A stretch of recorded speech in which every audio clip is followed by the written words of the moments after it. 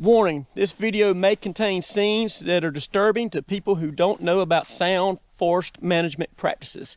The point of this video is clear and simple. Controlled annual burning prevents devastating, catastrophic, out of control wildfires. Today on the farm, we're burning the woods off.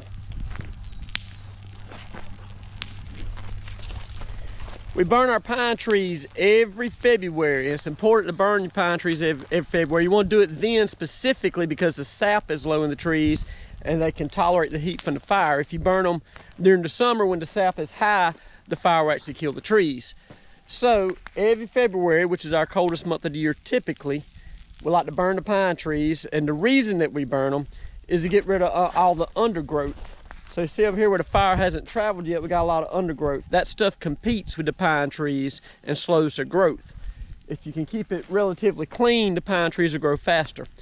The other reason, and a big reason why we burn the pine trees every year, is if you don't burn them, you leave a lot of fuel on the ground. So if you don't burn them, you get more and more pine straw building up, more pine cones, more limbs, more sticks, and all that stuff is just fuel. So if a fire accidentally breaks out, then your forest burns down. So you have to do what we call control burns every year. At most, we will go maybe every other year sometimes, but we really try to burn every year in the pine trees, and we like to do it in February. So it's February and it's burn time. Before we just go and light the woods on fire, Daddy comes in here, he's got a offset harrow, pulls behind a D6 dozer, and he cuts these fire breaks all around the woods, section off into small manageable sections. That way the fire doesn't jump out and go where it's not supposed to go, or it doesn't get to going on too big of a track and just get out of hand. We keep the section small. This is a little small section right here, right in my driveway. They lit this section earlier. You see it's burned across here. Just got one little small line of flames down here on the bottom side, still working its way through. You can come in here after a burn like this and find the deer antlers really easy. The deer are shedding their antlers right now around here. I started picking the first ones up maybe 2 weeks ago. And so they're dropping right now. And you run this little fire through here, they'll stick out like a sore thumb.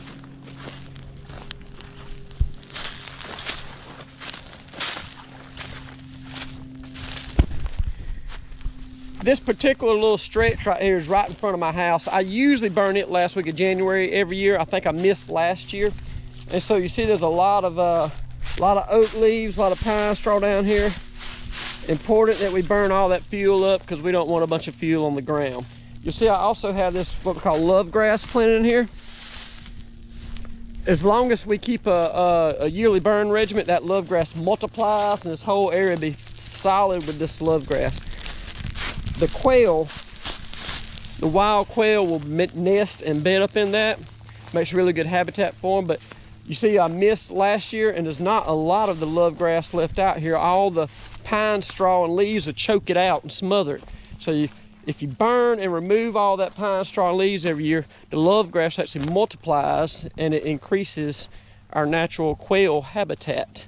Also, there are some wiregrass varieties that grow out here and different other natural things that are really good for the turkeys and the quail. And so if we maintain a yearly burn, we're actually helping wildlife, not hurting it. So this is what we do. This area here is a little thicket of hardwoods. So it doesn't get burned as periodically as our pine trees do. This area, the deer like to use it during the middle of the day. They'll hang out in here. It's nice and shady. Super thick hardwood brush so they can hide in here and feel pretty comfortable. But you'll notice that the fire is a little hotter in here because, as I said, this area doesn't get burned nearly as frequently as the pine trees do. So there's more fuel on the ground.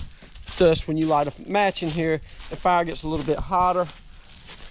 Still not going to be a big deal though. It's done pretty well in here. It's cleaned up well.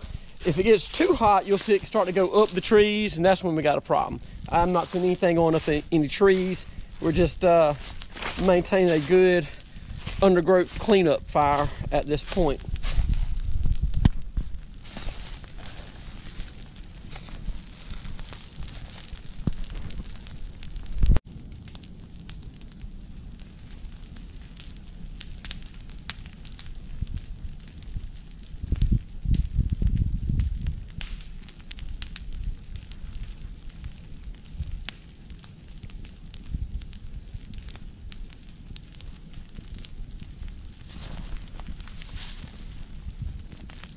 You see all this area has already burned.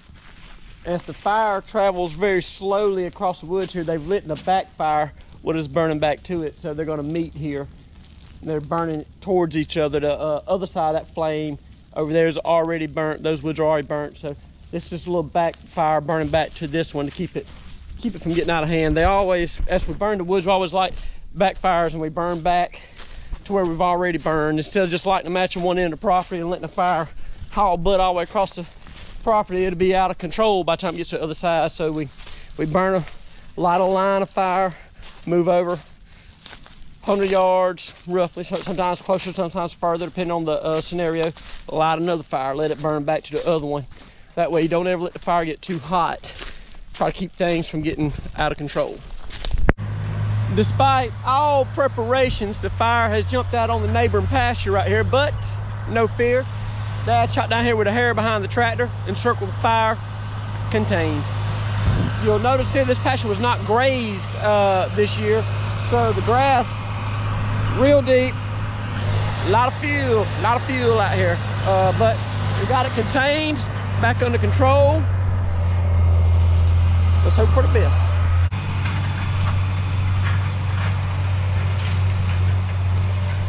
This is Rocky Mountain. He's our burn supervisor. No, I ain't sending this on Also, Clay County Soil and Water Conservation of the Year. How did the fire get out, Rocky? I don't know. It was a natural occurrence. Natural occurrence? Yes. Did the wind change on it? I don't know what happened. It wasn't real windy. We just came around to check, thought we were all done, and I looked out in this pasture. I said, I don't think that pasture's supposed to have that much orange in it. Too much orange in the pasture? Too much orange for what we were trying to accomplish. But looks like y'all got it under control now? Yes, sir. It's all under control now. I've been wanting to burn them. I told Daddy last year I wanted to burn that. He didn't want to do it then. I mean, you see how thick it is. He was thinking, you know, leave it for the deer, so they got one thick area in all them pine trees where they can bed and hang out. But man, it's thick as crap in there. This is what we cut all the fire breaks with. It's a Cat D6C. Got a big offset hair behind the back of it.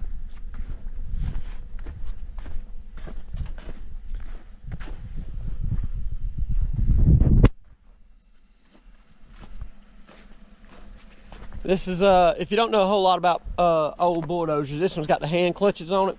So while you're driving it, you gotta think about nothing but driving bulldozers, because you think about anything other than driving bulldozers, this joker's gonna be sitting still. You just about gotta be an octopus to drive this son of a gun. Lever, lever, lever, lever, lever, lever, lever. All those hand levers. Of course, two of them here in the middle for steering, but you got the gear shifter, you got hand clutches, so you got to pull a clutch before you can pull a gear shift.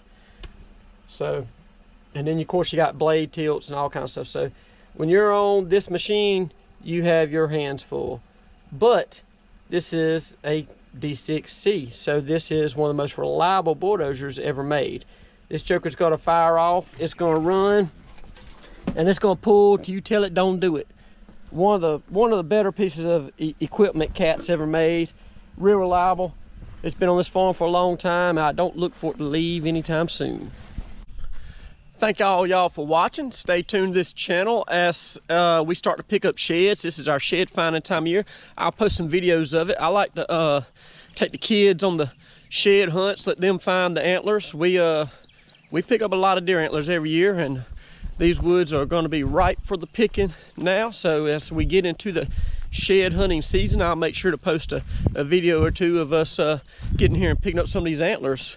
We're already finding them on the tractors pretty heavy, but looks like it's just about time to start picking them up in the woods. We'll see y'all next time.